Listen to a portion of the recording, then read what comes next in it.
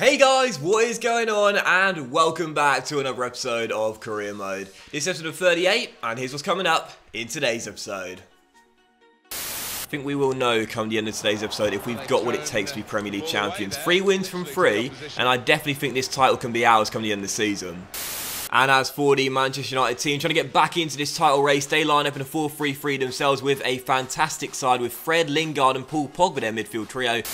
Back to the captain trying to run in behind Ruiz, and he's beaten him. And he tries to chip here. Oh, and he's clipped the top of the crossbar.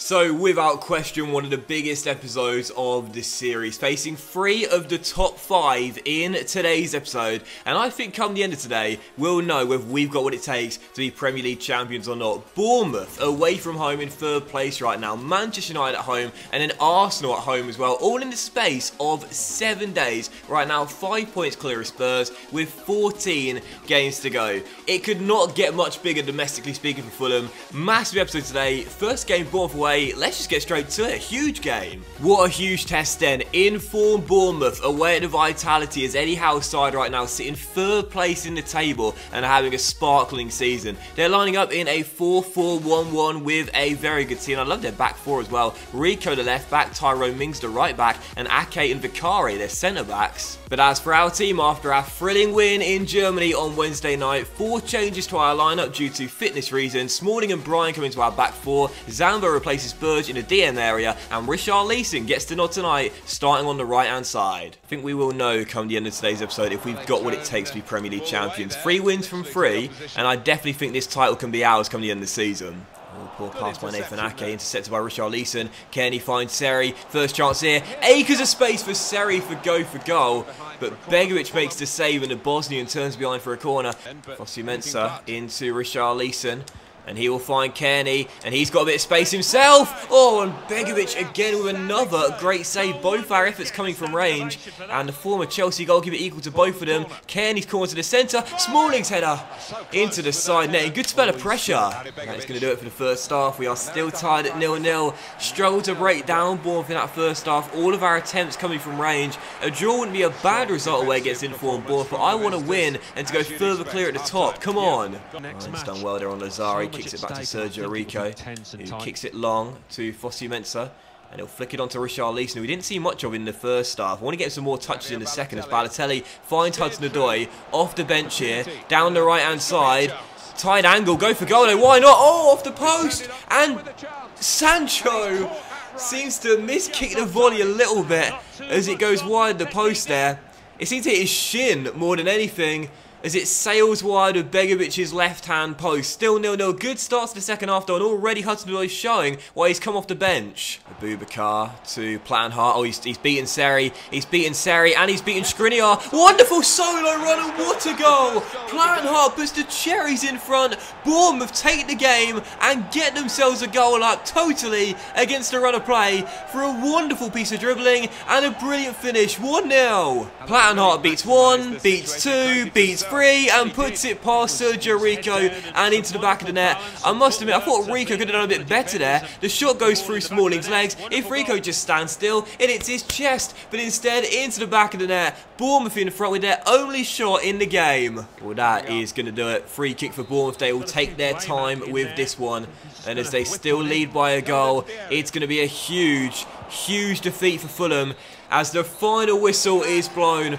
We had so many shots, so many chances, we didn't take any of them. Bournemouth took the one chance they got and win it by a goal to 0. There'll be an inquest in the dressing room while we lost that one. Bournemouth 1, Fulham 0. You saw the fist pump by Eddie Howe there. You see what it means for his side to win this game and stay in the title race, but for us, so many shots, so many chances, but failing to score a single goal, such a disappointment. And man of the match is going to go to Asmir Begovic for Bournemouth. Plattenhardt, of course, scored the goal.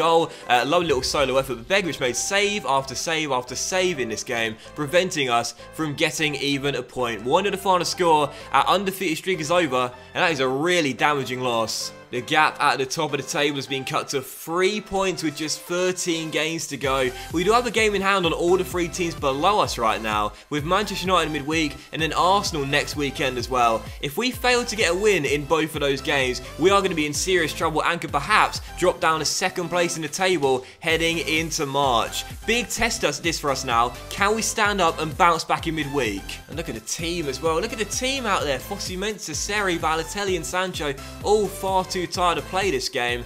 Ordinarily, I'd also drop Skriniar and Kearney to the bench as well, but I don't think I can afford to lose those two for this clash. This is so frustrating, man. We're tired.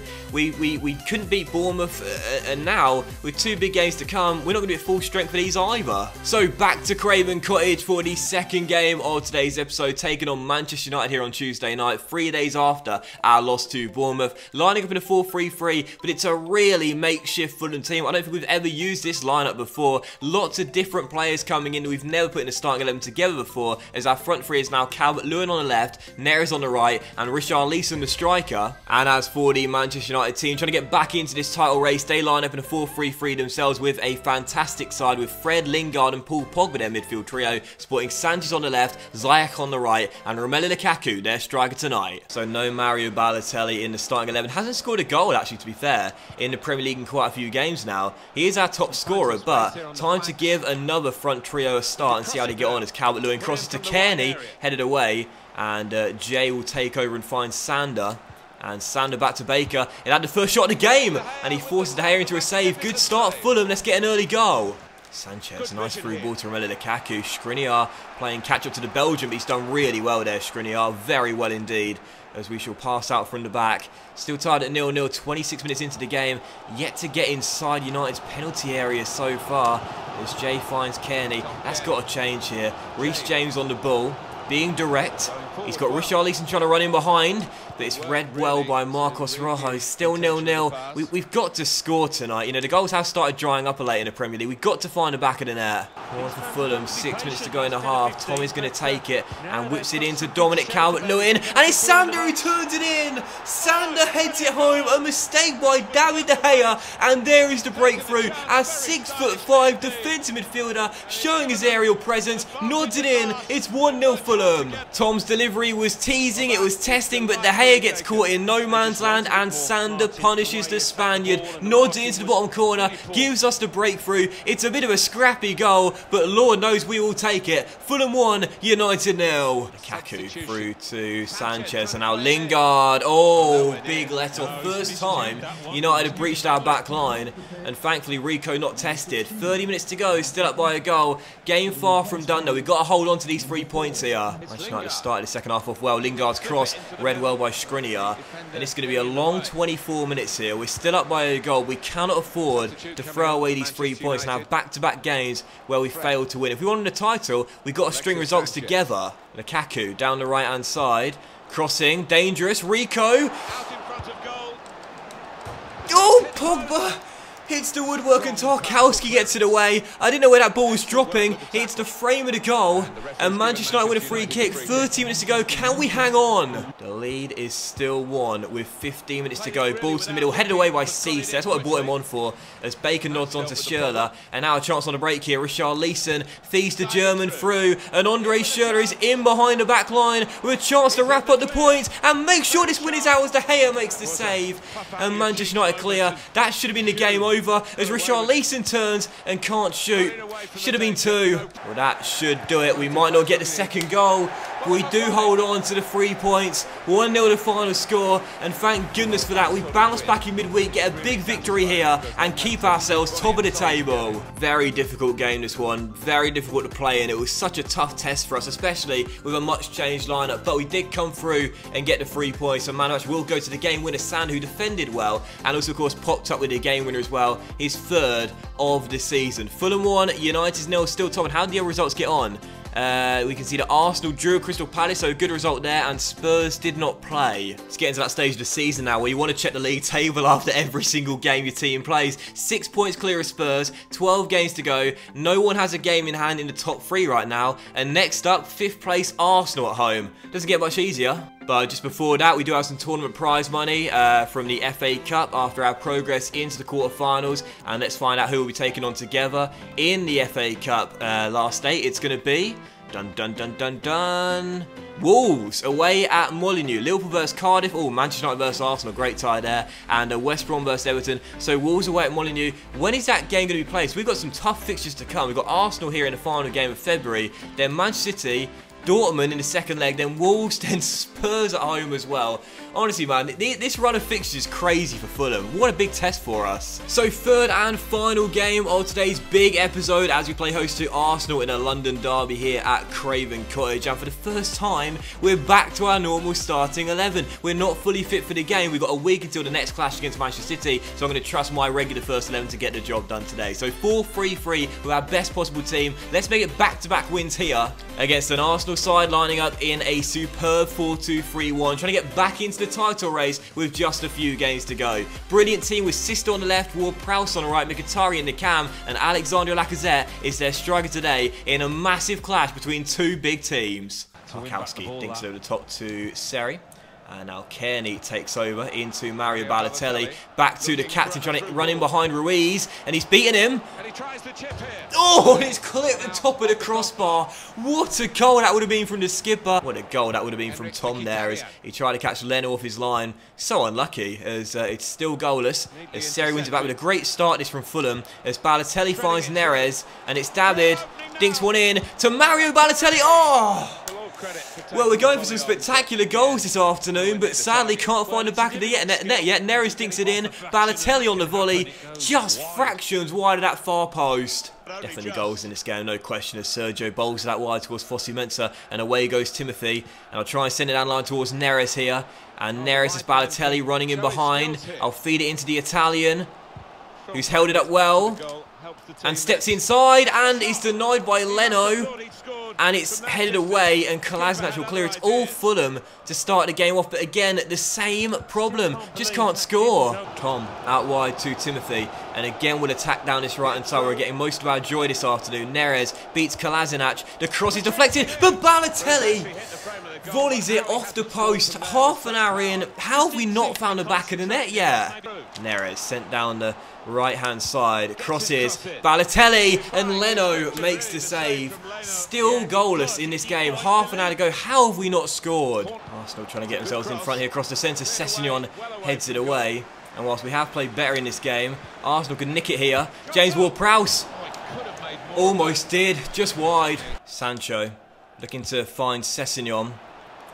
And Ryan attacking power in this situation. Must take the lead here. Finds Balotelli for the first Fulham goal for Richarlison. Fulham finally get in front, and it's our new £30.25 million that has possibly won it. Ryan to Balotelli. I tried to find Richarlison with Mario initially. For some reason he was playing it back, but hey, better late than never. Eventually it comes to our new number 9, who keeps his composure and fires it past Leno. Fulham 1, Arsenal 0, and finally we've got ourselves in front. Chance for Arsenal to get back on level terms here. Mkhitaryan heads back to Lacazette. Got to keep our discipline. Shot comes in. Rico claims comfortably. And as we'll quickly kick it out long there, Richarlison is in space, and the Brazilian, perhaps game winner, sends it down the line towards Mario Balotelli with Ruiz to beat, and he steps around him and looks to find Hudson-Odoi. He has Hudson-Odoi, Matt O'Reilly off the bench, and the academy kid wraps it up. It's Fulham 2, Arsenal 0, a first professional goal for Matt O'Reilly, and that will do it. 2-0 Fulham, 3 points in the bag. Come on! Great work from Mario Balotelli for Hudson-Odoi. That super selfless play there. Could have taken on from a tight angle, but saw Matt O'Reilly arriving at the far post, and from 3 yards, he wasn't going to miss that. Fulham 2, Arsenal 0, and a big victory at Craven Cottage. Well, I did say that come the end of today's episode, we would find out whether we are capable of winning the title or not. We may not have started off well with the defeat to Bournemouth, but talk about a response. Back-to-back wins here in West London against Manchester United and Arsenal. 2 superb victories and big wins that will keep us top of the table heading into the closing stages. Come on! I thought we played well in this game and deserved to get the win, albeit from 2 very late goals, but delighted to see Richarlison get his first goal for the club and O'Reilly too do the same as well. Balotelli will get man of the match though. He may not have scored today, his goal drought does continue, but he played well, hit the post in this game and set up our first goal through Richarlison. But again, great to see the Brazilian score his first goal for the club. He's finally got one. Hopefully now the floodgates will open and he'll get many more as well. But that will end today's episode of Career Mode, guys. So a big thank you for watching. I really hope you have enjoyed it, and if you did enjoy today's episode, then please do drop a like, as likes are of course very much appreciated, and your channel as well. Much love to you all. Have a fantastic day. With 11 games to go, it's going to be a frantic finish to the Premier League season, and of course don't forget we still have a chance at a treble in season 2 as well. Much love, guys. Have a great day, and I'll see you for yet another massive episode of Career Mode very soon. Bye.